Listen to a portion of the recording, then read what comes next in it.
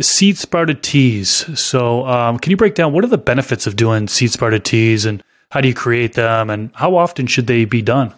So this is a good topic, and I'd like to bridge it into two parts. And I'll mention up front, the first is about SST and its origin and why we use it, and I can keep it pretty succinct. But the second part is we've moved away from seed sprouted teas. They still are very valuable, but the goal was to get the peak enzymatic content.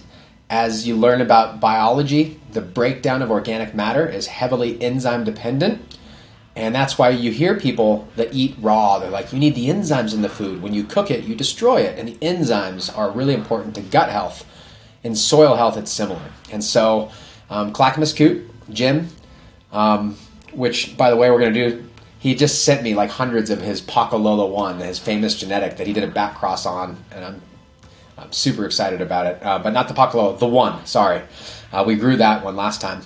That just happened. That's why I'm thinking about it. But as far as Jim goes, Clackamas Coot, he was a bread baker. He owned a tree nursery. He was part of many different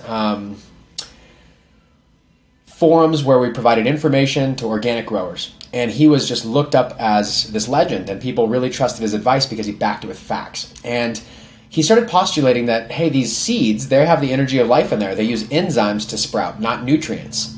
And so he got some seed and he sprouted it, and there's more to the story, but long story short, he ground it, blended them up in water, and he watered that to the plants. And the next day, in the morning, he opened the grow, and he was thinking, wow, why are all these plants, why do they have such turgor? Why are they so happy right now? What's different? And so over many duplications, you would get that same experience every time. And one of the things that is interesting is when you are gardening, it's like a pet, and you know when your pet wags its tail and is happy and the treat you gave it was something of benefit. And ubiquitously across the board, anybody that uses a sprouted seed tea, they see these benefits. And I'll tell you how to do it. It's pretty simple, but the fundamental philosophy behind it is that when you sprout a seed, it's this enzymatic process that allows the creation of life, and it's dormant in there. We'd like to unlock those enzymes, and then before the plant uses them, we steal it, we give it to our plant.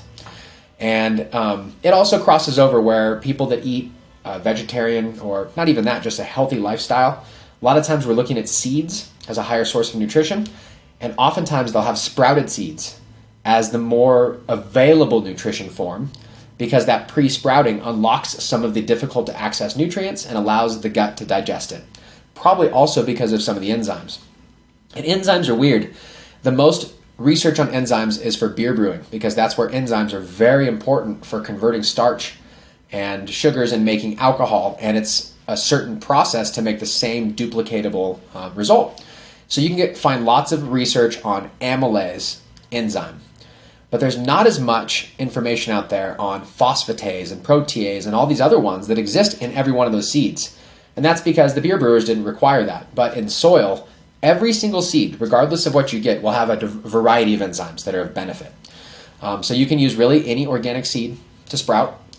And to tap into this benefit, the first time that Coot shared it with us on the forum, he said, go find good organic seed, any organic seed. And the cheapest that you could access tonight, if you don't want to go online and buy any seeds, would be to go to the grocery store and buy organic popcorn seed, because they have organic popcorn seed in bulk available.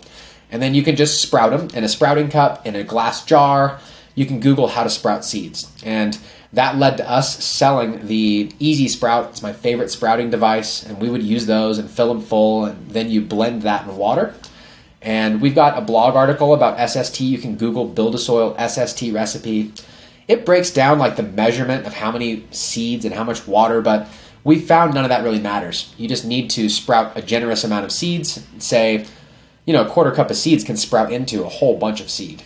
And if you take that by volume and water in a blender, you just want to get maybe a quarter full of a blender, the rest water, blend it, dump that into your bucket of water, and feed it to your plants. And that's the simple explanation. You can certainly get weird about the recipe, and that's why I gave you the blog. And after that, people went crazy with it, and they try a variety of seeds. I've used our cover crop. That's got 12 different seeds in it, so that's some variety for making an SST. We like the corn a lot. Out of all the seeds that we've tried, when we get heirloom corn, the water smells sweet. It's really white. It seems like it imparts a lot more enzymes than a typical sprouting. I don't have science to back that up. I just know that the first enzyme that they found, I think it was something in the ocean, but the first time they were able to duplicate it naturally instead of like from an animal was in corn, and it's called zeatin. And so that's part of the history there. But fast forward, we started learning that these beer brewers, they're not sprouting their seed every time. Now, there are still malting houses that do that. They'll sprout the seed across the floor. They have an entire process, and then they brew the beer. But typically what happens is that's a professional job. And then those seeds, as soon as they're sprouted, they dry them out. That actually preserves the enzymes, and they're active and available. And I used to think that's not possible because these are alive. But we're basically releasing the enzyme and then putting it in stasis. And that is just a malted seed. So then we went on a mission. Well, what can we buy malted seed? And so of course, they want to sell it to you, but they heat it. And they do that because if you roast the malted seed to a darker color, you get more flavor. And so beer brewers have many varieties of roasting levels that they're looking for. So we went with the lightest one, the least amount of heat, and that worked really well. Fast forward, Coot and I made the gnarly barley, and that is sprouted barley, sprouted lentils, and sprouted organic non-GMO corn. And so when you're taking these ancient grains like corn and the lentils, and you're adding the barley, which is heavily available, a lot of enzyme research, they've already been sprouted and dried. So now what I do is I take that, grind it up fresh in a blender, and just sprinkle it on the soil. And it takes out the step where I have to plan a day ahead to sprout the seed. If you'd like to sprout the seed, it's fine. And many of us still do that. But what we learned was sprouting seed at home, if you're trying to do this, you want the tail, the little white part of the seed that comes out originally, to be as short as possible, about to just explode out of the seed or barely have left. If you get a long tail like that, much of the enzymes have already started to be utilized by that growth. And so if you are going to sprout some seeds, you want to arrest them as soon as you see that sprouting and blend them up and use them.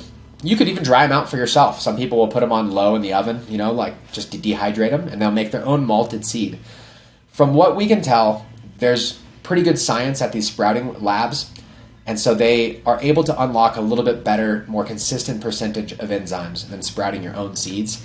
But certainly, they both produce the same reaction. It's unbelievable. So that's the whole story. I wonder maybe if you have any questions or anything I left out that might be helpful. No, that's pretty interesting. I didn't know about that second part there. I know people were still sprouting their own seeds, but having that option, the other way to get the enzymes, is pretty interesting. It was pretty interesting that you even used this 12-seed blend, the cover crop blend. Cover crop makes a lot of sense for use because it's diverse. And so when we first learned about sprouted seed teas, we learned that basically every seed would work, and nature does like diversity. The other thought is, well, cover crop is usually on farm soil, and sometimes those seeds germinate and die, and it's a natural process. It's a living seed meal at that point.